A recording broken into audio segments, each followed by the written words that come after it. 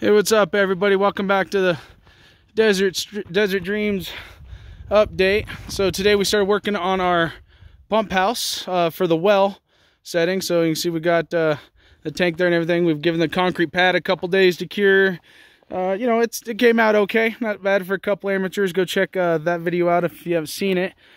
Otherwise, we just got our front and back walls up. You can see the back wall is 8 feet tall. Front wall is only 6 feet tall, and that'll set our slope for just a flat roof like that for our southern sun exposure, as you can see.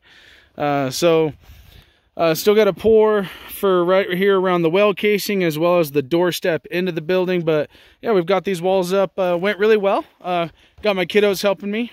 Yep. Ashton, did you have fun today? Yeah. What parts did you do? I hammered a little bit on this, and then I gave you the nails to hammer this and all that. And then what else did you do? Before we were even hammering, you did a lot. You were marking everything, right? I was marking everything and putting an X right next to it to see where you put the wood. He did all of our board layout. So all of these marks he was putting on there, as well as all of the boards had to get cut down to size. And he was doing all of the marking for that. And then, of course, I was running the saw back there making the cuts. But, yeah, it came out pretty good. So, coming on in here, the way this is going to work, maybe it'll be easier to see now that I've got some walls, is right over there is, of course, the well. The well is going to come straight down inside of like a little dog house that I build over it. But it'll come straight down and come in between these studs into the building. And when it does that, it will run up this side wall, up to the top of this back wall. And the pad extends beyond these walls, as you can see, because that is where these storage tanks are going to sit, right here on this pad.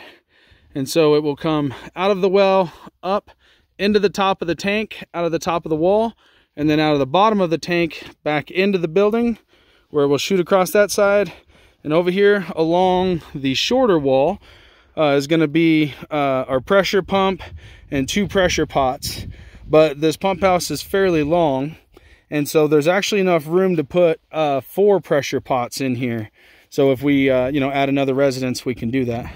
Here is our electrical conduit, and that is where the water will leave the pressure pots and go into this water main here, which is again running underground out of the pump house and all the way down, just down there where you can see our containers at, and we got a tent set up because we're going to be doing some camping tonight. We're looking forward to it, aren't we, bud? Yeah. Yeah, he was happy to be camping. Should we make another video of us camping? Yeah, maybe we'll make another video of us camping. So if you guys want, go check that out. But here we go. So this is the start. This is where the door will be. So essentially, this right here is going to be the door in, and this side will all be open as the walkway. This side will all have the equipment on it and all the pipes running back and forth down there.